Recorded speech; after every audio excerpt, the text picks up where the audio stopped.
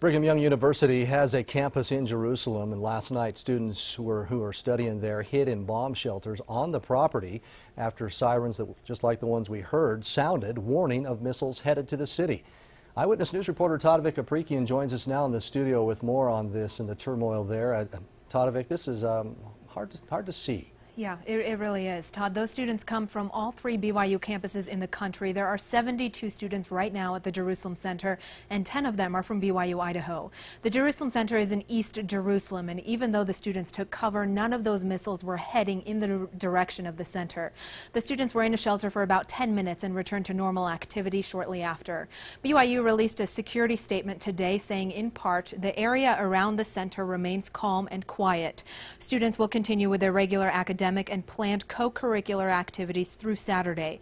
Activities on Sunday and beyond will be made later by Jerusalem Center administration and security personnel who continue to monitor security matters closely.